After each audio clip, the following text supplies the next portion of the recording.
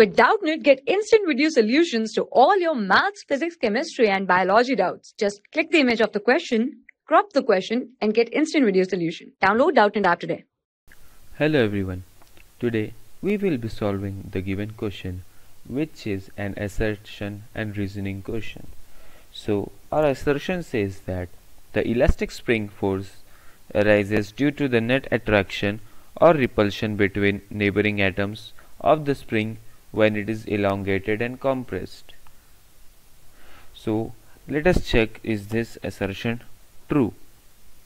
It says that elastic spring force arises due to net attraction or repulsion between neighboring atoms of a spring when it is elongated or compressed, which is true. Whenever an elastic spring is elongated or compressed, the neighboring atoms of the springs also elongates, so spreads apart, creating a big distance between them, and as the distance increases or decreases, the pressure or the force arises. Whenever it is elongated, the tension develops to come back to its original position. Similarly, whenever it is compressed, force develops to go back to its initial position. So our assertion can be termed as true. So we can write that assertion is true. Now let's move to reasoning.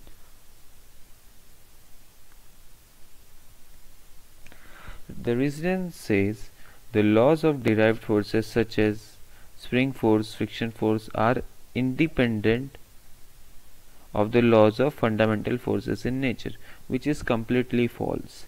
I'll tell you why. Any law that has a mechanical or physical force such as spring force or friction force, they are completely under the fundamental laws of forces in nature. Any kind of force are based on the laws of fundamental forces in nature. So therefore our reasoning or the reason is false. Therefore we can conclude that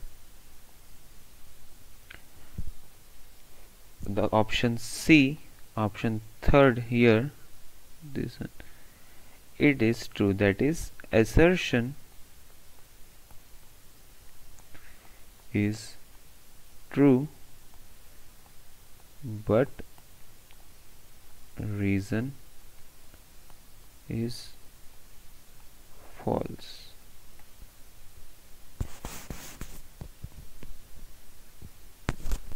Thank you. Hope you all understood.